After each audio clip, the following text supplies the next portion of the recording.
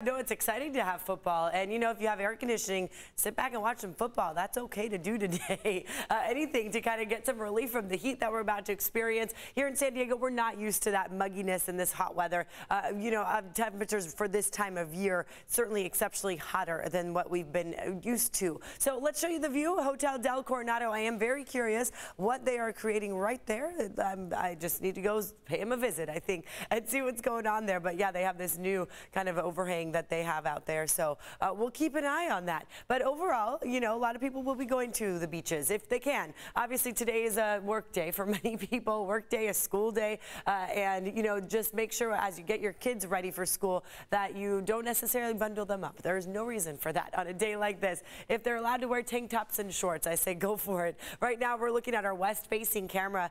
Typically, this would all be covered in clouds. Not happening this morning. We don't have much of a marine layer. The winds from the mountains and the deserts are coming in, pushing against that marine layer. So it's kind of nudging the clouds out over the ocean. We saw that happening around 8, 9 o'clock last night.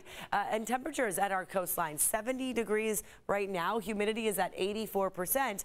We're about to get pretty warm. I mean, we're looking at another 10 to 15 degree increase for our coastal temperatures, and that's not even where the advisory is. Our advisory will start 10 o'clock this morning for inland valleys. Look at that. All these communities here from Escondido through our mountains, and yes, even extending into parts of our deserts, heat advisory. But check out what's happening for the entire western United States. There's a lot going on. We have heat advisories, as you see, across southern central California to the north. Fire weather watches. They have lightning strikes in their forecast today. Fire weather warnings up in Oregon, air quality issues, and excessive heat. So all of that because of a big ridge of high pressure. Our temperatures today, 77 in IB, 84 in San Ysidro, 88 in La Mesa, 92. You saw that in El Cajon, 93 in Ramona, 92 Escondido, 86 in Vista. Taking you to the mountains, it's hot here. Julian, 92, 108 for Borrego Springs.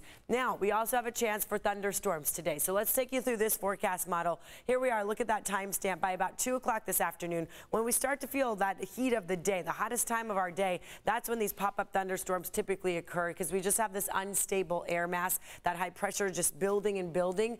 So for today, we could see those thunderstorms coming a little bit west of the mountains. Overall, here's that ridge. Look at all the moisture. It's sweeping into our area. I also want to show you this troughing is coming through Sunday. So by Monday, our temperatures will start to ease up a little bit.